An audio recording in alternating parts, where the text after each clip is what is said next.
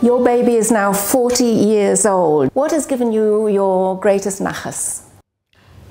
I think what we've created for English speakers is really given them a social, cultural, volunteering life in Israel. I think that ESRA is an organization that English speakers identify with, are proud of, and that's part of our success. One of the objects that I had was that the lives of English speakers would be enriched and that they would stay in Israel. What was important was that they would know what was going on, be active, do things in English and feel good in it. How did you get your volunteers? We held this evening and it was amazing, but 250 people just from Herzliya turned up. The ideas came from the people themselves, really grassroots needs, desires, problems.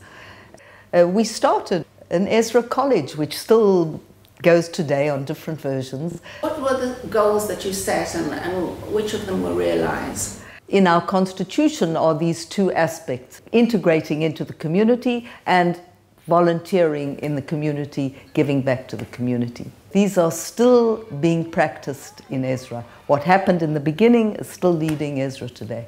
So what would stand out in your memory? The mass immigration of the Russians came. 1989, 1990. Adele Rubin and myself went to the local official in charge of absorption in Herzliya and said to her, "What do the Russians need?" She said, "Start a fund." That's how we started the ESRA Immigrant Fund, and it really started as a welfare fund. So the projects developed also towards the Ethiopians after the Russians? Yes, absolutely. I remember we had about 320 children coming daily to this after-school center that we set up with a hot meal and with studying. We created the idea of these after-school centers. It's been an amazing feature of ESRA to this day, is that we believe in this cooperation and have benefited, have been able to do wonderful things because of our partnership with these local municipalities. ESRA's work was very much appreciated by the general population, the Israeli population. One of the well-known ESRA projects is tutoring. Israeli kids need English.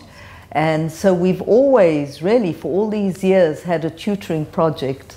And another wonderful project we had with the Tuchushons. How did that start? As I say, it all starts by people. In Kfar Yona, there was a mother of a cerebral palsied child, and she said, "There's nothing for my child or other children."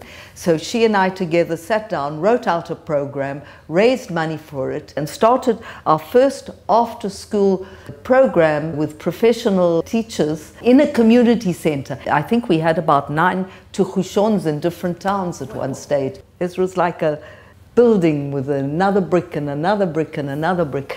You know how our Ethiopian embroidery started? There was an absorption center.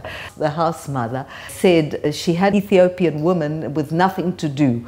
Phyllis Bloch and another volunteer we had, they went to Kwal Saba and they took threads and materials, little bits. When we got back what they did, this woman Elaine looked at it and said, "Oh, this will make wonderful mezuzot." I think about 100,000 mezuzot at the time our Ethiopian woman embroidered, and we sold them. It's developed bit by bit, naturally. The government was starting community television, so I thought, well, ESRA must have a group, you know, must start. And we had, I think, twice a week or something, we were on the air with ESRA television. It was a terrific project. Well, let's talk a little bit about the magazine. You're the editor of a very, very beautiful and successful magazine. The first one was 4 pages, hand-typed.